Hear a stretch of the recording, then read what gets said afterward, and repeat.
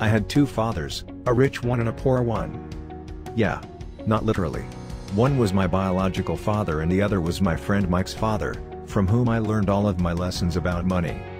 One was highly educated and intelligent, while the other never finished the 8th grade. Both men were successful in their careers, working hard all their lives. Both earned substantial incomes, yet one struggled financially all his life. The other would become one of the richest men in Hawaii. Because I was only 9 years old when I started, the lessons my rich dad taught me were simple. And when it was all said and done, there were only 6 main lessons, repeated over 30 years. Lesson number 1. The rich don't work for money. I was 9 years old. By some twist of fate, I attended the same public school where the rich people sent their kids. I always wanted to become rich. So, I asked my dad, "Dad, can you tell me how to get rich?" "I don't know, son. Why don't you ask your friend Mike's father?" I asked Mike and his dad agreed to meet on next Saturday morning. Ready, boys? Mike says you want to learn to make money? Is that correct? Yes, I nodded. Okay, here's my offer. I'll teach you, but I won't do it classroom style. You work for me, I'll teach you. You don't work for me, I won't teach you. Okay, we agreed. Good, Mrs. Martin will be by in 10 minutes. After I'm through with her, you ride with her to my superette and you can begin working. I'll pay you 10 cents an hour and you will work for 3 hours every Saturday. We worked there for 3 weeks. "I'm quitting," I told Mike at school. More than not learning anything, it's the 10 cents that are bothering me. It's even below the minimum wage. Dad said this would happen and he told to meet him when you were ready to quit. Was I set up? You pay me just 10 cents, you're cheap and you're not teaching me anything. Wow. You sound like most of my employees, and does teaching mean taking a lecture? But that's not how life teaches you. Stop blaming me for your problems. Actually, thinking about a different job or more pay will not solve the problem. So, what will solve the problem? Just take the measly 10 cents and smile? This stuff, between your ears. I'm glad you got angry with the pay. I've given you a real taste of life, just multiply your last month by 50 years, and you will have an idea of what most people spend their life doing. They are trapped in a rat race, for which they blame their boss or their pay scale. They are driven by fear and greed, that's why they are stuck with their jobs. That's the first lesson I wanted to teach you. The rich don't work for money. So, ready to learn? Yes, I nodded. Good. Now get back to work. This time I will pay you nothing. Mike has already agreed and has started working. You better hurry. After a while working at the store, we found some old comic books that Mrs. Martin was throwing away. We opened our comic book library with it and earned $9 per week each, a lot more than Rich Dad paid us. Our money worked for us. After a while, a fight broke out in it and it had to be closed. Lesson number 2, why teach financial literacy? Most people fail to realize that in life, it's not how much money you make, it's how much money you keep. We have all heard stories of lottery winners who are poor, then suddenly rich, then poor again. They win millions and are soon back to where they started. Or stories of professional athletes, who, at the age of 24, are earning millions of dollars a year, and are sleeping under a bridge by age 34. So when people ask, where do I get started? Or tell me how to get rich quick, they often are greatly disappointed with my answer. I simply say to them what my rich dad said back to me when I was a little kid. If you want to be rich, you need to be financially literate. Rule 1. You must know the difference between an asset and a liability, and by assets. It is the only rule. An asset is something that puts money in my pocket. A liability is something that takes money out of my pocket. In a typical cash flow pattern, income is from sources that include your monthly income from job or business, and your asset income, which can include stocks, bonds, real estate, intellectual property which create income in the form of dividends. Liabilities include monthly expenses like rent, groceries, and any luxury spending. Once your asset income reaches high enough to replace your job, you are not required to work anymore, money works for you. Each dollar in my asset column was a great employee, working hard to make more employees and buy the boss a new Porsche. That's where the rich get richer. Rich people buy assets whereas poor people buy liabilities, which they think are assets.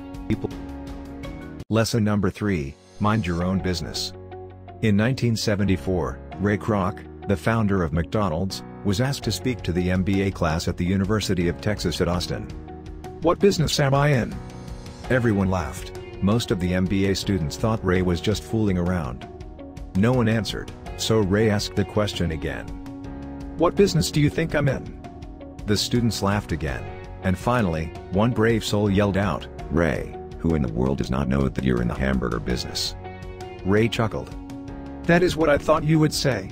Ladies and gentlemen, I'm not in the hamburger business. My business is real estate. Ray Kroc was clear on the difference between his profession and his business. His profession was always the same. He was a salesman. At one time he sold mixers for milkshakes, and soon thereafter he was selling hamburger franchises. But while his profession was selling hamburger franchises, his business was the accumulation of income-producing real estate. In this way, rich acquire assets that produce them real-time passive income, without the need for them working for it. Financial struggle is often the result of people working all their lives for someone else. As your cash flow grows, you can buy some luxuries. An important distinction is that rich people buy luxuries last, while the poor and middle class tend to buy luxuries first. The poor and the middle class often buy luxury items such as big houses, diamonds, furs, jewelry, or boats because they want to look rich. They look rich, but in reality, they just get deeper in debt on credit. The old money people, the long-term rich, built their asset column first. Then, the income generated from the asset column bought their luxuries. The poor and middle class buy luxuries with their own sweat, blood, and children's inheritance. Lesson number 4, the history and the power of corporation. Robin Hood may be long gone, but his followers live on. How often I still hear people say, "Why don't the rich pay for it?" Or "The rich should pay more in taxes and give it to the poor." It is this idea of Robin Hood, or taking from the rich to give to the poor, that has caused the most pain for the poor and the middle class. The reason the middle class is so heavily taxed is because of the Robin Hood ideal. The real reality is that the rich are not taxed. It's the middle class that pays for the poor, especially the educated upper-income middle class. Taxes were initially levied against only the rich, by the majority, by telling the poor and the middle class that taxes were created only to punish the rich. The problem was that the government's appetite for money was so great that taxes soon needed to be levied on the middle class, and from there it kept trickling down. However, the rich saw an opportunity because they don't play by the same set of rules. The rich knew about corporations, which became popular in the days of sailing ships. A corporation protects the rich. But what many people who have never formed a corporation do not know is that a corporation is not really a thing. A corporation is merely a file folder with some legal documents in it, sitting in some attorney's office registered with a state government agency. It's not a big building with the name of the corporation on it. It's not a factory or a group of people. A corporation is merely a legal document that creates a legal body without a soul. The idea of take from the rich backfired on the very people who voted it in. Every time people try to punish the rich don't simply comply, they react. Average person today work 5 to 6 months for the government before they make enough to cover their taxes. In my opinion, that is a long time. If you work for money, you give the power to your employer. If money works for you, you keep the power and control it. Lesson number 5, the rich invent money. Financial intelligence is simply having more options. If the opportunities aren't coming your way, what else can you do to improve your financial position? If an opportunity lands in your lap and you have no money and the bank won't talk to you, what else can you do to get the opportunity to work in your favor? If your hunch is wrong, and what you've been counting on doesn't happen, how can you turn a lemon into millions? That is financial intelligence.